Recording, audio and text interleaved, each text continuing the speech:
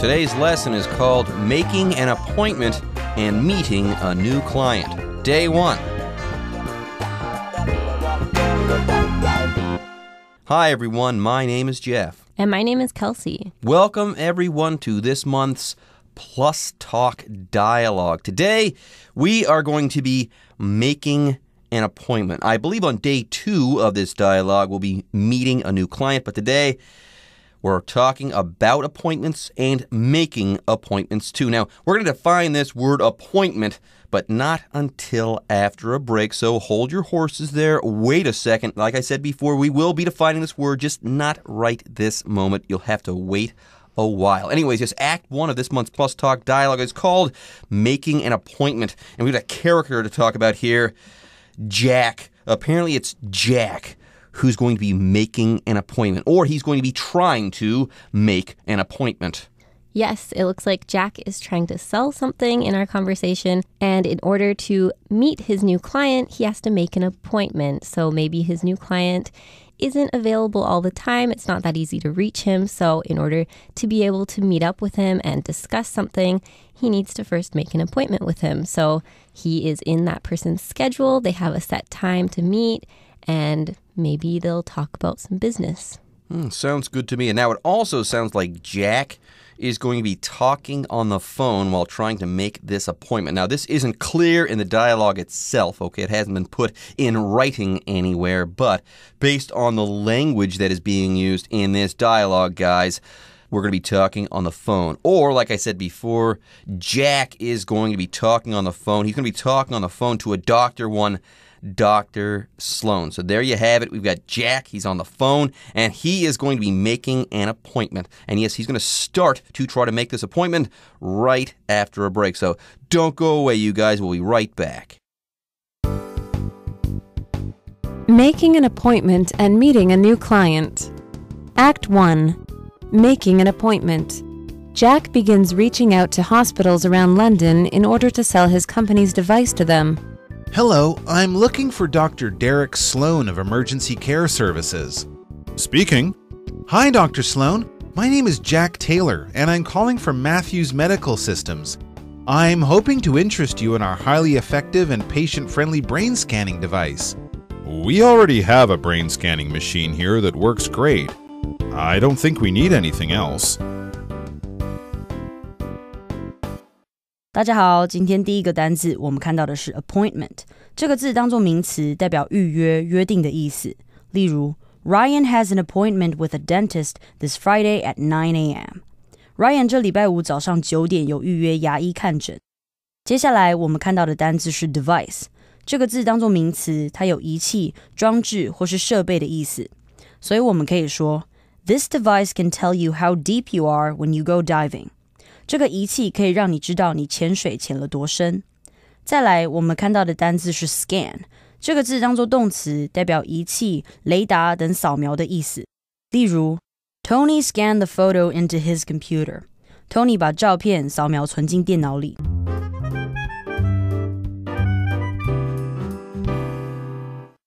All right, welcome back, everybody. And let's take a look at the title before we get into our conversation. So our title is Making an Appointment and Meeting a New Client.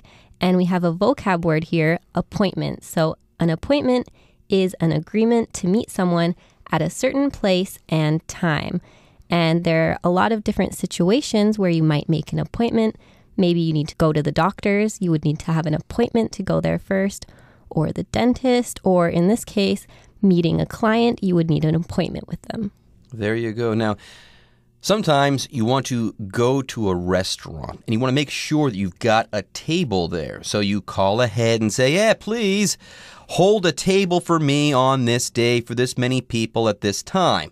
Now, that's kind of like an appointment, but if you go to a restaurant, you don't make an appointment. You make a reservation. So yes, as far as restaurants are concerned, I should say, you make reservations and not appointments. But like Kelsey said before, if you're going to go see the doctor or the dentist or something like that, chances are you're going to be making an appointment. And if you do make an appointment with someone, you just agree to meet that person at a certain place and time. Like Kelsey said before, that's all there is to it. Now, another note, you do make an appointment with someone. You don't do an appointment or anything like that. So you'll have to remember that. Anyways, let's get started with this month's Plus Talk dialogue. Like I said before, Act 1 is called Making an Appointment. And right before the dialogue begins, before people start talking, we learn about Jack, okay? Let's go ahead and set the scene here for Jack and for our dialogue. It begins by saying Jack begins reaching out to hospitals around London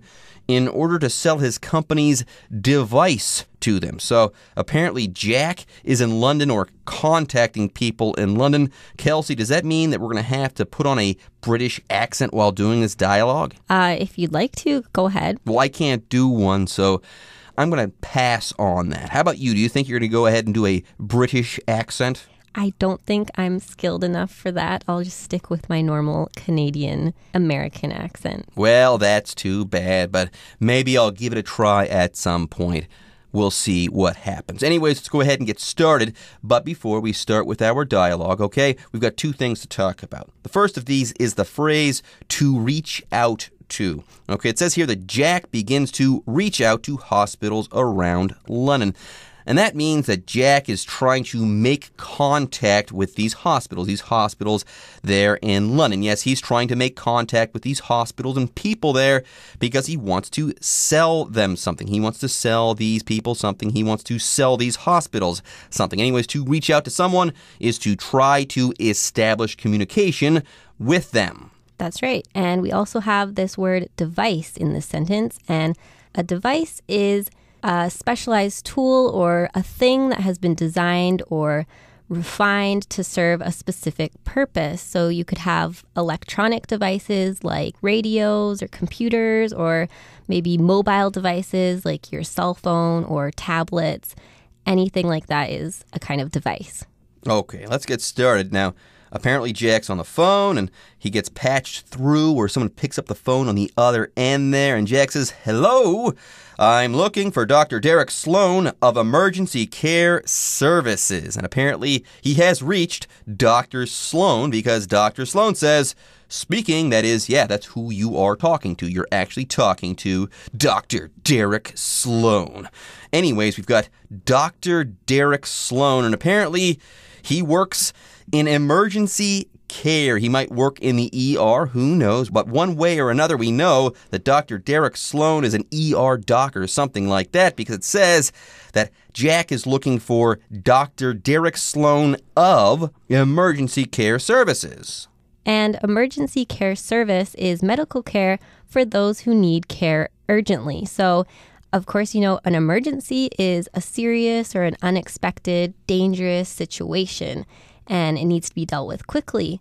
But in this case, when we say emergency care services, we're talking about when you have an emergency medical event. So you need to get medical care very quickly. Maybe your life is in danger. That's when you would go to emergency care services. Yeah, sometimes you are acutely ill and you need to see a doctor right away. In that case, you go to the ER. You might even call an ambulance to take you to the ER. So it's interesting here. Act 1 of our Plus Talk dialogue is called Making an Appointment. If you were ever really super sick and you ever had to go to the ER, that's the one place in the hospital where you could go and see a doctor without making an appointment. Otherwise, you'd have to call ahead and say, "I want to see this and this doctor at this and this time." And maybe the nurse would say, "Well, you can't do that. You might have to take this time." That's not the case with emergency care services at all. If you go to the ER, a doctor will see you right away. That being said, make sure that you actually have an emergency on your hands if you go to the ER. If you've got a cold or if you stubbed your toe, you probably don't need to waste an ER doctor's time. After all, they are tending to people who are acutely ill, who are super sick, people who might have had a heart attack, people who might have been in car wrecks and things like that. So I think we've covered this quite a bit. Yes, we're making an appointment in today's dialogue, but you don't need to make an appointment if you go to emergency care services. Anyways, let's go ahead and move on. Yes, Dr. Sloan says, yes, you're speaking to Dr. Sloan. I'm Dr. Sloan. That's who you're talking to. And then Jack says, hi, Dr. Sloan. My name is Jack Taylor, and I'm calling from Matthews Medical Systems. I'm hoping to interest you in our highly effective and patient-friendly brain scanning device. Ooh, sounds pretty cool. A brain scanning device. It sounds like a CT scan or an MRI or a PET scan or something like that. It sure sounds high-tech to me. Anyway, speaking of high-tech, let's go ahead and talk about this verb scan right now. To scan something is to cause a surface, an object, or a part of the body even, like your brain, to be digitally copied by a printer or a scanner or a robot scanner or a special medical device of some kind. So yes, Jack here is trying to sell Dr. Sloan something super fancy and high-tech.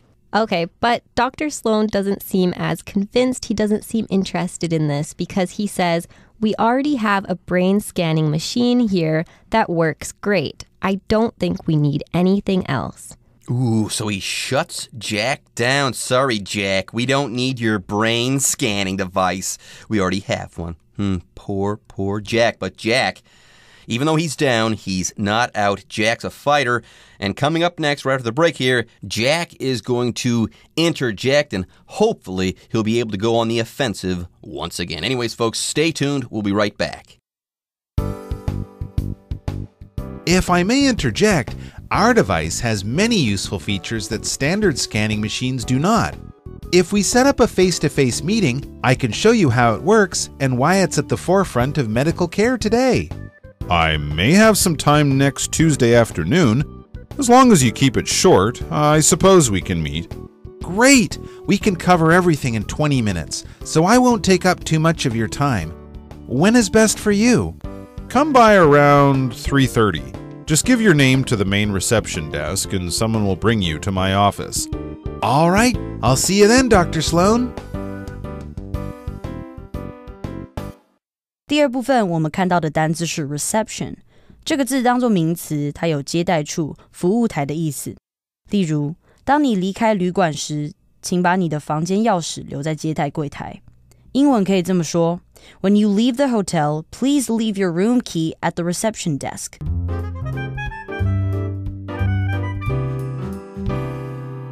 Okay, welcome back, everybody. And it's time for the second part of our dialogue. So we had been talking about how Jack was making an appointment to see Dr. Sloan. However, Dr. Sloan doesn't seem very interested in the device, the brain scanning machine that he wants to sell him. And now Jack is going to maybe try and convince Dr. Sloan that this device is worth his time.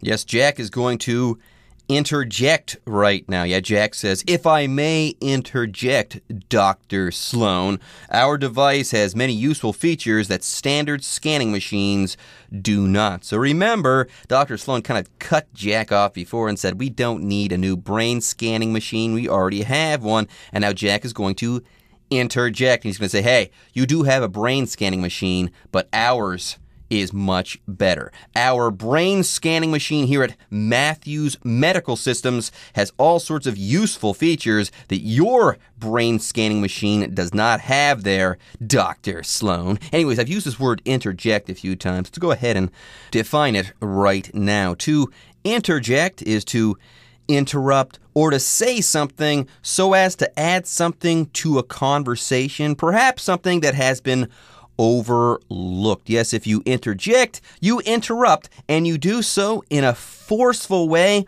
though not necessarily in a rude way either. Yeah, it's kind of a more polite way to say that you want to interrupt someone. So interjecting just means you're going to add something to that conversation. And Jack goes on to say, if we set up a face-to-face meeting, I can show you how it works and why it's at the forefront of medical care today. And we have this phrase here, at the forefront of. So this means at the cutting edge or in an important or main or leading position of something or some field. So in this case, he says it's at the forefront of medical care. You could also say something like, this research is at the forefront of science, or these products are at the forefront of technology. And that just means they are above the rest of these things. They are really special and new. There you go. And apparently this brain scanning device sounds special enough and new enough that Dr. Sloan is intrigued. He says, I may have some time next Tuesday afternoon. As long as you keep it short, I suppose we can meet. Remember, Dr. Sloan's an ER doc, so he doesn't have a whole lot of time. So he agrees to meet Jack on the condition that Jack keeps the appointment short. Then Jack says, oh, that's great. Then he says, no problem, I can keep the meeting short. We can cover everything in 20 minutes, so I won't take up too much of your time. Then he asks, when is best for you, Dr. Sloan? And Dr. Sloan says, come by around 3:30. Just give your name to the main reception desk, and someone will bring you to my office. So Dr. Sloan has set the time for the meeting, and he tells Jack that when he comes in, he should go to the main reception desk. And reception here is a place often within a business where people are greeted or welcomed or received. And it's a place where customers or visitors are dealt with. So if you go to a hotel, for example, there will be a reception, or in this case, an office. There's often a reception for guests that come into the office. And there's a person sitting there who will greet you and help you figure out your next step at that place. And that person is called a receptionist. There you go. Now, Jack says, all right, I'll see you then, Dr. Sloan, at 3:30. All right, folks, with that, it's time for us to take a break. But don't go away. When we come back, we'll be wrapping up day 1 of this month's Plus Talk Dialogue. Hello, my name is Jack Taylor. I have an appointment with Dr. Derek Sloan. Hello, Mr. Taylor. Unfortunately, Dr. Sloan was pulled into an emergency surgery about 10 minutes ago. He has rescheduled your meeting for tomorrow at the same time, if that is suitable for you. Tomorrow is fine. I'll come back then. 今天最后一个单字，我们看到的是 surgery。这个字当作名词，它有外科手术的意思，所以我们可以说 Elsa's knee is injured, and she'll probably need surgery. Elsa 的膝盖受伤了，她可能需要动手术。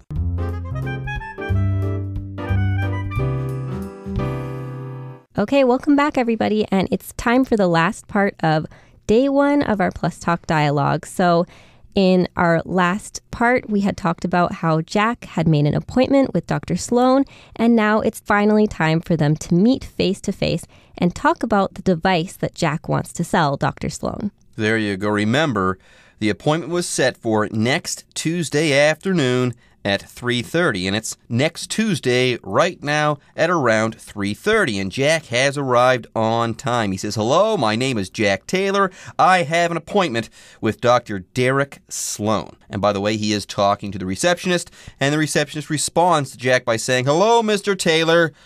Unfortunately, Dr. Sloan was pulled into an emergency surgery about 10 minutes ago. And he won't be joining you, Jack, right now because he is saving someone's life because he has to perform emergency surgery. Yes, and a surgery is a medical operation performed by a highly trained doctor called a surgeon. An operation involves cutting and opening a person, and these things are done so as to cure the person, usually. In this case, it's an emergency surgery, so it was really urgent. He had to have this surgery to save that patient's life, maybe. So, for example, if you had a heart problem, you might need to get heart surgery.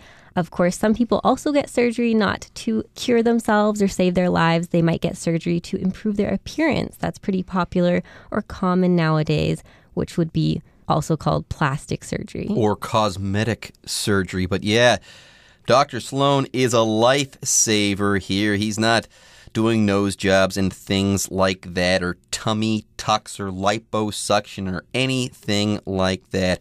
He's being pulled into emergency surgery, or he has been pulled into emergency surgery, I should say, to save a life, and for that reason, he won't be able to join Jack for their appointment. Anyways, the receptionist is not done. Next, the receptionist says he, Dr. Sloan, has rescheduled your meeting, Jack, for tomorrow at the same time, if that is suitable for you. And apparently, this is okay for Jack.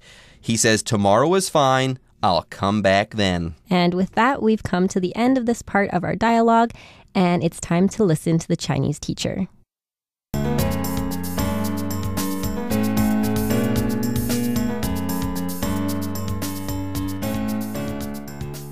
各位同学大家好，我是 Hanny。 我们来看今天的文法重点。今天的对话是关于预约见面。我们看到对话的场景是 Jack 他开始要联络伦敦地区的医院，要向他们销售公司的仪器。Jack begins reaching out to hospitals around London in order to sell his company's device to them.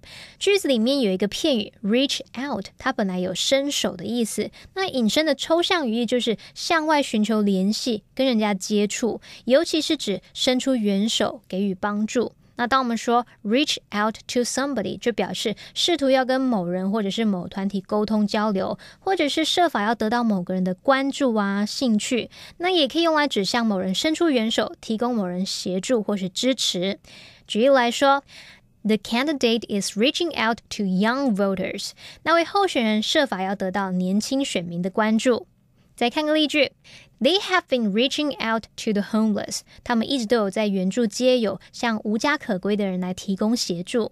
好，在课文第二部分 Jack 希望跟 Dr. Sloan 面对面的讲，这样子才能够展示他们家仪器有多出色嘛。那他就说 If we set up a face-to-face meeting, I can show you how it works and why it's at the forefront of medical care today. 如果我们来约个面对面的会谈，我可以向您展示说它是怎么运作的，以及它为什么是现今医疗界的翘楚。好，这边要介绍的是 at the forefront of something。 forefront 它表示最前线， at the forefront of something 字面上的意思是在事物的最前线，那它就是用来表达位居于最重要的位置或者是地位。那么通常 forefront 它是以单数形来表示。举例来说， The company is at the forefront of telecommunications technology. 那一间公司是电信科技的龙头。那顺便再补充一个相关的用法， Bring something to the forefront 是指将某事物列在第一位，那这是用来表达说将某事物摆在最重要或是最前面的位置。如果你的受词比较长，也可以移到片语的后方。好，那我们来造个例句。Extreme weather events have brought global warming to the forefront in the news. 极端气候事件让全球暖化成为新闻首要报道的议题。好，以上是今天重点整理，接着来回顾今天单字吧。Appointment. I have an appointment to see the dentist tomorrow morning. Device. If your mobile device is running slowly, it might need to be updated. Scan.Our bags were scanned as we passed through airport security. Reception. The hotel's reception desk is just through those doors and to the left. Surgery. Mark had to have surgery after he tore a muscle in his arm. Okay, everyone. With that, today's article is now complete. But, as always, we sure hope that you guys have enjoyed reading along with us. Anyways, I'm Jeff. I am Kelsey. See you next time.